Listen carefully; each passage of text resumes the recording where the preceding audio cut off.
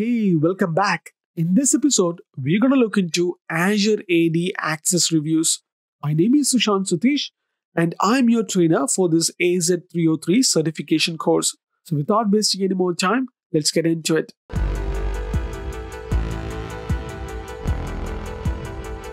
Now, let's look into understanding what is Azure AD Access Reviews.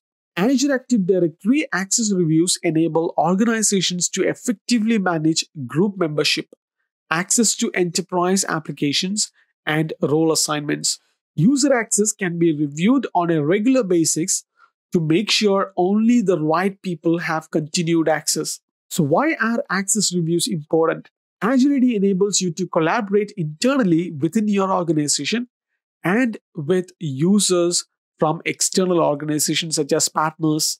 And when can you use access reviews? So, if you have too many users in privileged roles, or when a group is used for a new purpose, or when you need business critical data access, or to maintain a policy's exception list, etc.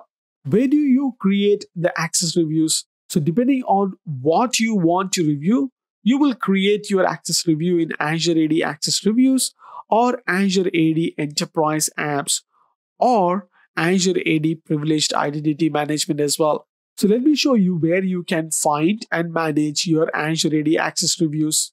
I'm on my Azure portal. This time I'm going to go to Azure Active Directory. Under Manage, scroll down till you find Identity Governance. This is where you would be able to create an access review. So I have different videos in MS500 and AZ-500 explaining how to create a privileged identity management and how to use this. So please do go and check that out. That concludes an introduction around access reviews. In the next episode, we're going to look into Azure policy. We'll see you in the next one. Until then, take care.